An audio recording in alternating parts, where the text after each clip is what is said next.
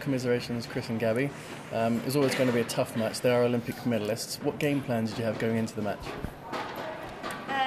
We knew that Chen hits it one of the hardest out of all men, so he couldn't really go out and lift. But when Margin's on the net and she's so fast and good on the net, it's quite hard to keep that net from her as a girl.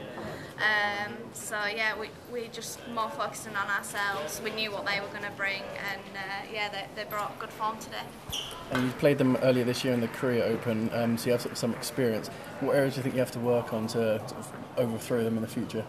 I think just general being rounded players, so we can adapt to different styles and things. His power definitely showed today. We really struggled getting his smashes back. Maybe that was because our lifting wasn't so great. So there's a few areas that we know we need to work on. It's always a good thing. The worst thing is if we felt like we couldn't do anything more and we were still getting beaten. So we know there's plenty of areas to get that we can improve on and that we can get better on. And yeah, we'll hopefully spend time, watch back and learn the lessons from that. Okay, and all isn't over yet. Your full attention will be with your matches later today. Chris with Andy and Gabby with Lauren. So looking forward to those?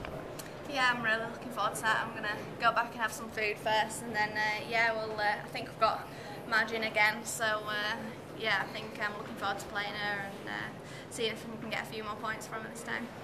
Well, I know that the English supporters love seeing you both together on court, and we look forward to your matches in the future and also seeing some pictures of your wedding on Facebook and Twitter. Thanks, James. Thank you.